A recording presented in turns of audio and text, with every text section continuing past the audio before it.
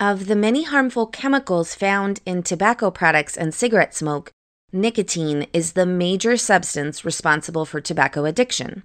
Nicotine acts to increase the amount of a neurotransmitter called dopamine in the brain reward pathway, which is designed to reward the body with pleasurable feelings for important behaviors that are essential for survival, such as feeding when hungry.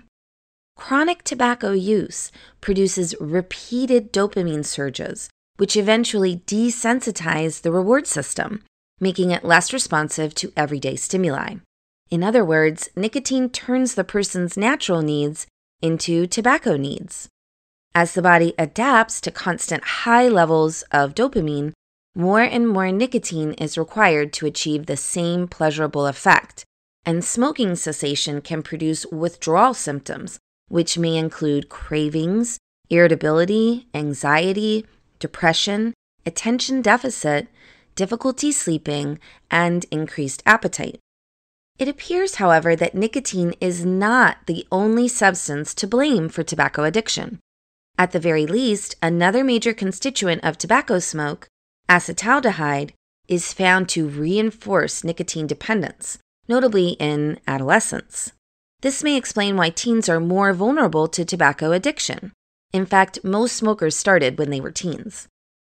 Genetic makeup also seems to play a role in susceptibility to addiction.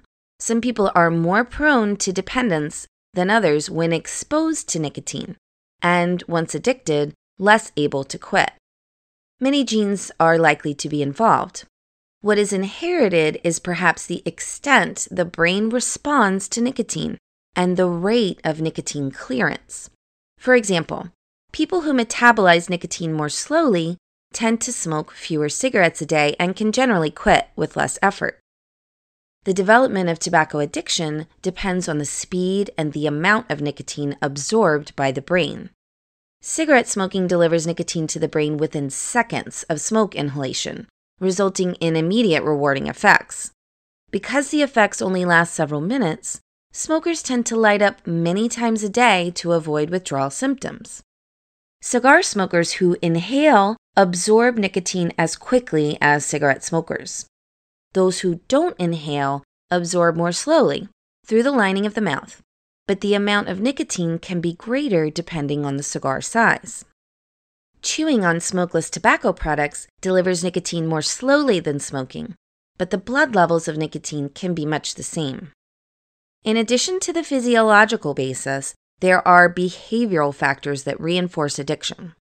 The ritual of lighting up a cigarette, taking a puff after a meal, or socializing events with other smokers are all associated with the rewarding effect of smoking and can make it hard to break the smoking habit.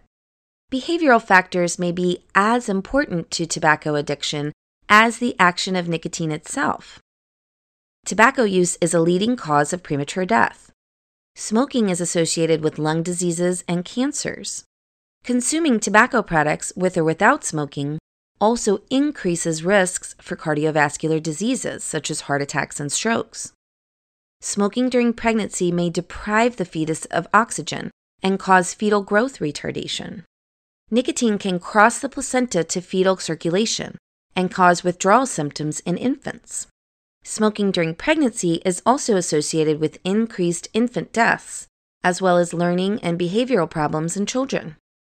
Treatment for tobacco addiction usually consists of behavioral therapies combined with nicotine replacement, such as nicotine patch and gums. The use of medicinal nicotine with low addiction potential helps alleviate withdrawal symptoms, while also reducing toxicity associated with other harmful substances in tobacco products and cigarette smoke.